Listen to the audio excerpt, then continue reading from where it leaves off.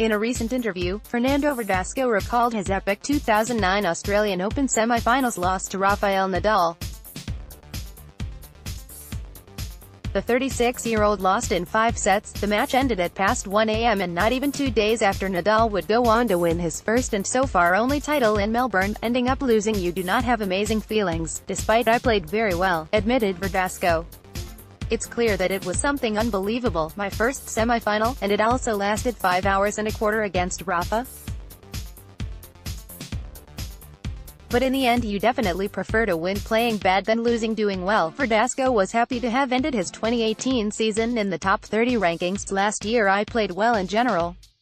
I am very happy for being more stable, but I need to continue and start this season as best as possible. The Madrid native defeated Rafael Nadal in the second round to book a clash against Marin Cilic. Verdasco aims to upset the defending finalist. In that match, I have to show that if I am at the level to beat a hard opponent.